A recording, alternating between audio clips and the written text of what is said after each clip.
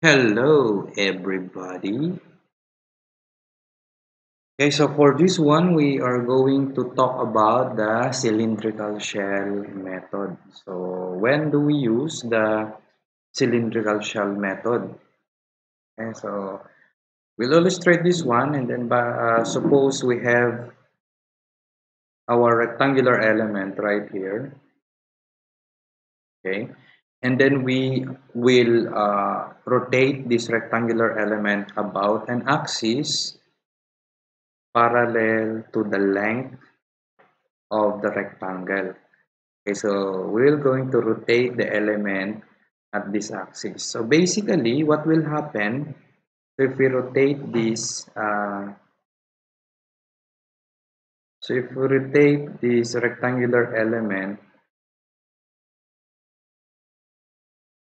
yan, about the specified axis, magkakaroon tayo ng something like that. Although it's not properly drawn, I hope you get the idea. Meron tayong cylindrical shell. Okay? So, cylindrical shell. So, how do we find the volume of the cylindrical shell? Okay, this can be calculated through cutting a section. Okay? I-cut natin dito sa part na ito. And then let us try to spread the figure. So, ang itsura niyan is actually a rectangular prism. Okay, ganyan yung itsura niya, no? Kapag kinat natin. Okay, this length is actually the circumference of the average of the two circles. Okay?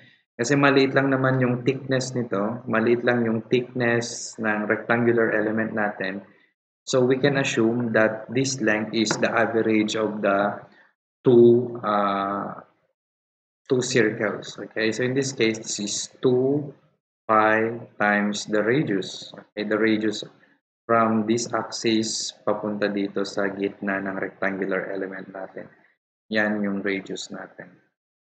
Okay, the height of course the of this block is the height of the rectangular element. So this is sabihin natin L. Okay, and the thickness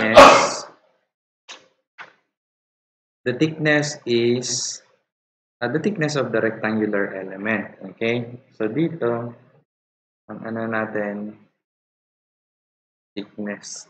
So, ang symbol natin dito in the book is H. Okay, so what is the volume then of the rotated or the solid? The volume is just length times width times height. So, that is 2 pi r times the height times the thickness, say H. Okay? So, ang nagbabago lang naman dito is R, L, and H. Okay? Kung vertical yung ating rectangular element, so ang ating thickness ay dx. Tama? So, kapag ano natin ito, kapag kinuha natin yung differential volume, the differential volume is 2 pi. Kapag ganyan, yung radius natin is actually x, okay? At saka yung height natin is actually y, okay? Kapag nakaupo yan sa x-axis, okay? So, we have the radius and the length times the differential thickness. Integrate lang natin ito from two limits from A to B. So yan yung ating actually formula in computing for the volume of the cylindrical shell. So in the next video, we are going to illustrate itong formula na ito. Okay?